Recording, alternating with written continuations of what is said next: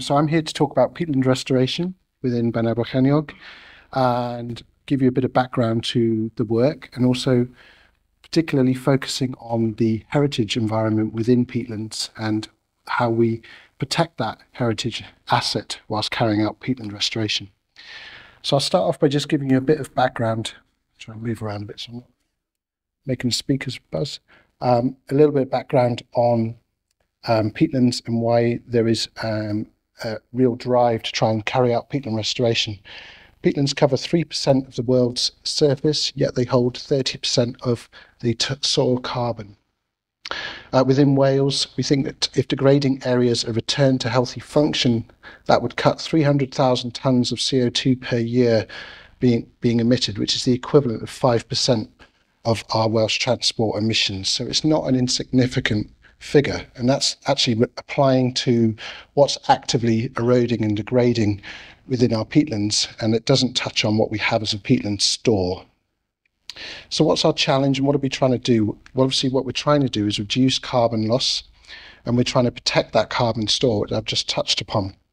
We're also, as a result of good peatland management, we'll be improving water quality, hydrological function, and we'll also be facilitating nature recovery by returning those peatland habitats to their healthy form.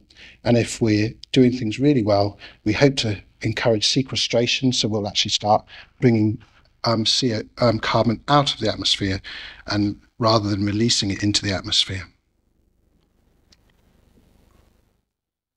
So just to give you a bit of a quick definition, a really nice one is that one that I found, which says that areas where the majority of land has been subject to the accumulation of quaternary surface deposits, that's recent geological past, with a peaty texture under waterlogged conditions, or areas currently supporting peat-forming vegetation.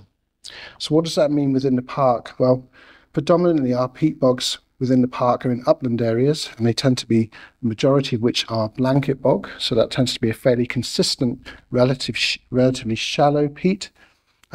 And it tends to be, in most circumstances, relatively younger and may have anthropogenic influences.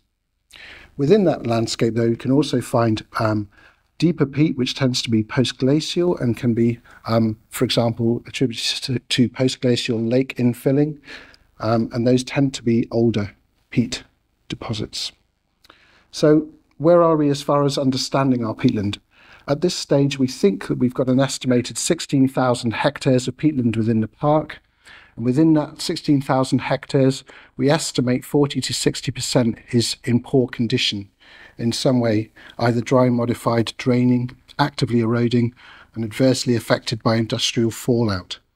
So, and also what we don't really take into account, because most of our surveys in relation to peat extent tend to focus on peat that's over 50 centimetres in depth, so a lot of our shallower peatlands are not considered within that extent.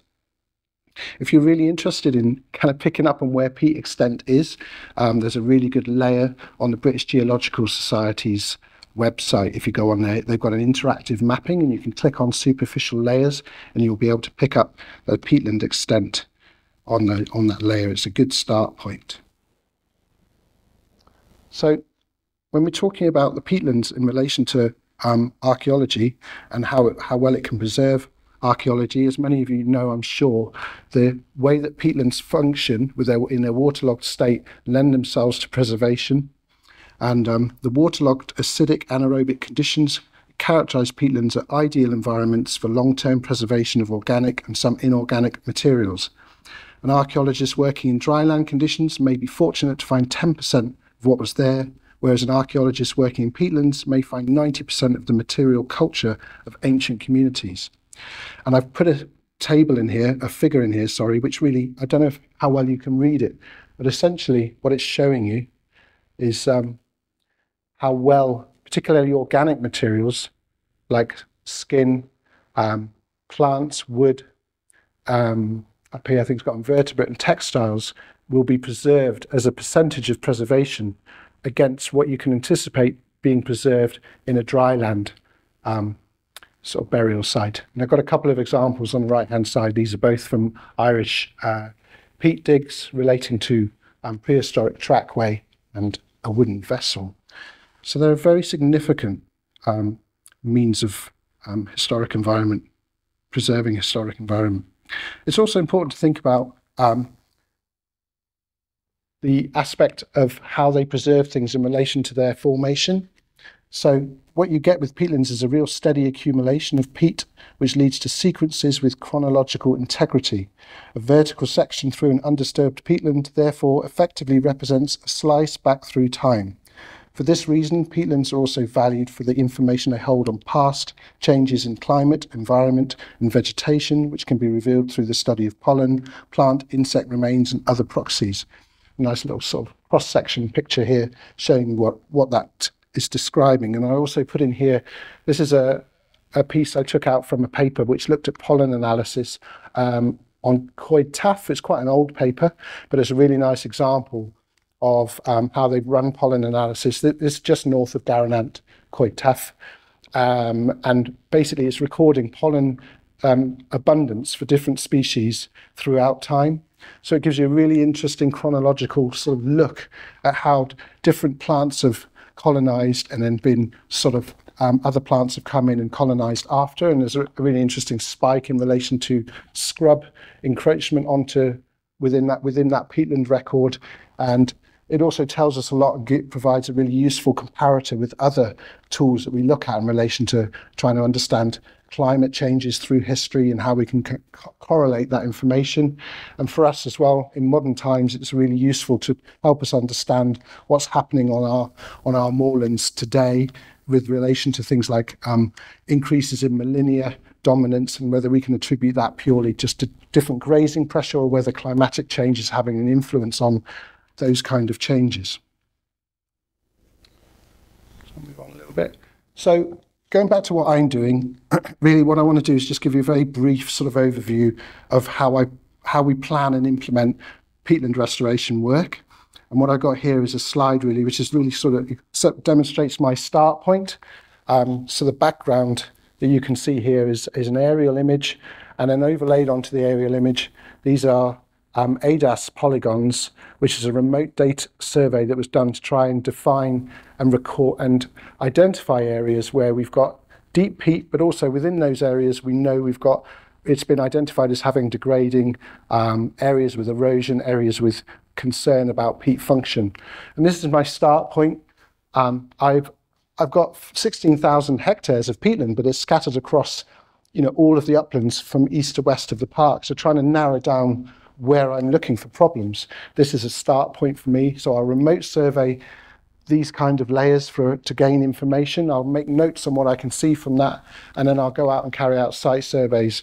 And these are all pictures that link to these different very romantic, I'm glad Forrest is gone, he wouldn't be impressed, my romantically named polygon numbers for each of these areas. So what we're looking at here is different kinds of bare area erosion, water channel erosion, peat hagging, and greater bare area erosion and lamination erosion here within these bare areas. So I'll quantify what we've got as far as these problems in area, and I'll start to put up costs. I'll put up what my specifications are going to be for the restoration works within each of these given areas. So I'll come up with quantities for those areas of what interventions are going to be needed, be it materials, be it labour, and be it techniques.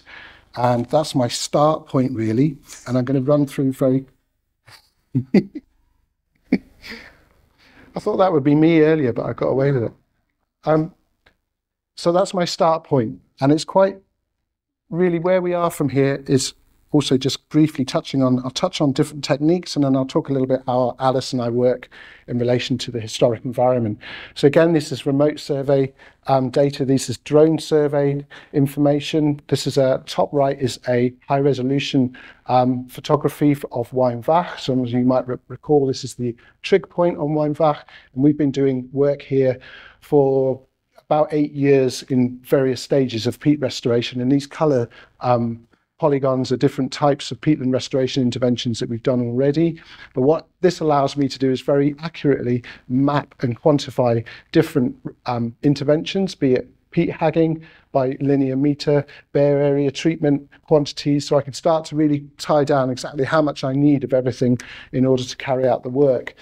This lower map, I'm not sure how well it's come out, I can't see it that well from here, but it's actually giving you 50 centimetre contour interval detail, and it's giving you all of the water courses mapped on the same area. So that starts to give me the background information I need in order to plot and actually place exactly where interventions like dams can be put in, so I get the right fall rates on the dams that are going to go in. It gives us a whole host of useful information that I can then build the picture of what I need to do. So different techniques, I'll run through these really quickly. Hag reprofiling. This is a gully, again, running off the same area that we looked at in the previous slides. This is actually a very steep slope profile. This is my colleague Richard, who's about 6'10", probably maybe even a bit taller. He's a tall chap, and he's stood, and you can see how high these gullies are, these hags are either side of him. So effectively, when you get gullying, it's taking water away from the peatland, down through into the catchment, and these adjacent areas, I'll use the laser instead of my finger, the peat adjacent to that, the water table in the adjacent peatland is dropping out into the gully, and that area of intact peat is effectively drying and starting to erode, and if it's not checked, that will just work its way back and back and back and back. So this whole area will start to erode back, and these gullies just get wider and wider. So water management and control, be it through dams and slowing permeable or impermeable dams, start to raise the water table back up and start to re-wet the adjacent peat. Go through this as quick as I can. So that's a lovely example of before and after. This was last year on Waun Wen. And so you can see on the left-hand side, this is what it looks like before work starts. So the soil, the vegetation is carefully peeled back, put to one side. The profile is then regraded to a shallower slope profile, and then the turfs are put back and sort of interlocked into place to allow revegetation and stop that erosion process. This is the right one. These are different kinds of interventions to try and slow water movement. So on the top right here, we've brought gabion stone in, and we've built gabion stone dams to create a permeable dam to allow pooling and raise that water table. These are timber dams. This is in the upper reaches of Waun Wen on Bannau Common to slow water movement and raise water levels. And then this is a test pilot we did with contour bunding to re-wet dry modified peat on an area of moorland on Waun Wen. And the surface water is important, but also what's happening underneath. So we invert the peat and create a bund and create bunded cells, which then re-wet the peat behind those bunded cells.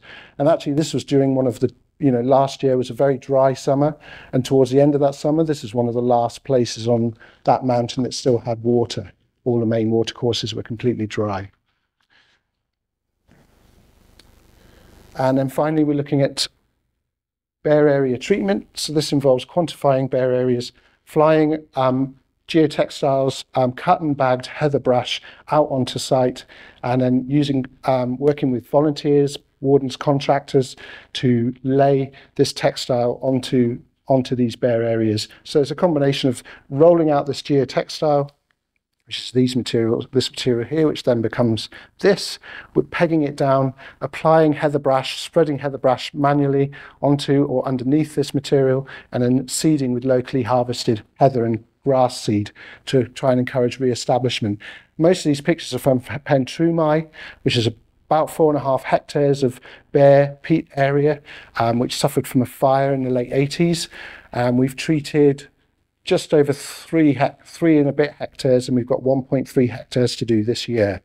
So it gives you a bit of background. So going into the historic environment, talking about how we start to preserve the historic environment with this work. This is a really nice example of what we're doing in this this slide here. Actually, I'll come back to this one. I've got a better picture of that further on. So once I've done all the quantifying of my work and I understand what we're going to apply to each site, I start initiating conversations with Alice. We have a two-way conversation. I start giving an overview of what we'd like to try and do in relation to peatland restoration. Alice then builds a picture of how that fits in relation to the historic landscape. and we start to put together a contract brief, which will then form the basis for us bringing in an external archaeologist who will then supervise the project as from a historic environment perspective from that point on to delivery. And one of their first tasks is to put together a historic environment assessment. And I'll talk to you a little bit about that now. So I'm not going to read all this out, and I'm sure we're probably starting to run a bit short on time because I'm massively too long. But essentially what it does for me is, and it's the first points really, I don't know how well you can read this, or keen eyes. There's two sections to this that are really relevant from my perspective. The first part is the information gathering, knowledge gathering. Basically, that person will be pulling together through desk study all of the pre-recorded information we have in relation to the sites that we want to work on, proximity of recorded artifacts, likelihood of there being artifacts in amongst the areas that we want to study, and we'll actually be putting together a detailed document that will provide that information and guidance as to what's there, what we're going to be seeking to avoid, and are we going to have to work together to ensure that we minimise and we don't cause any damage to historic artifacts. So that's the second part of what's really useful for me. This is these lower points in here that relate to how to basically carry out the restoration process without damaging the historic environment that we have in that area. And what it really does, which is kind of what really sort of works for me, and I'll talk very briefly about these, is it narrows everything down from a very wide sort of vision of what we're trying to look at into very detailed, very specific, targeted elements in relation to interventions and risk. And that comes back to what I feed in. So my specifications for all the works are very detailed, and they basically provide that background information that the archaeologists can act on and then give guidance as to how we carry out operations in a way that don't cause any problems. And as far as guidance is concerned, it can be very clearly distilled into these different elements as far as where the historic artifacts may be, and that may be sub-peat archaeology, maybe archaeological remains contained within the matrix itself. That means within the peat, archaeological remains located on the surface of the peat, and the paleo-environmental goes back to what we were talking about that chronological timeline and what information is stored in relation to that. And this is the slide I was talking about.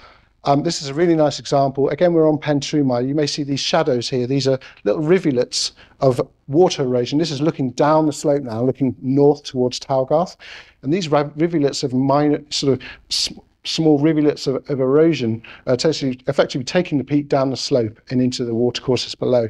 And one of the things we were looking at in relation to the prescription for this site was whether we could use these remains of these sort of individual tussocks where they were available and convenient, and effectively cut them off at ground level and place some intervals along these river channels, these little rivulets. And what was clear from the HEA was that actually, as far as what we would be anticipating finding as far as historic remains are concerned, be it flint scatters, Mesolithic artifacts, they've been recorded predominantly on that surface of the mineral soil before peat formation in that area has really started. So then gave us specific guidance in relation to these kind of interventions that said, yes, you can potentially cut these tussocks off and place them in here, and you're not going to risk damaging that historic environment. But there's a caveat to that, in that the contractors and the wardens and those involved were involved in a toolbox talk with the archaeologists to talk about how, and if there was anything found, what you were likely to find if there was anything,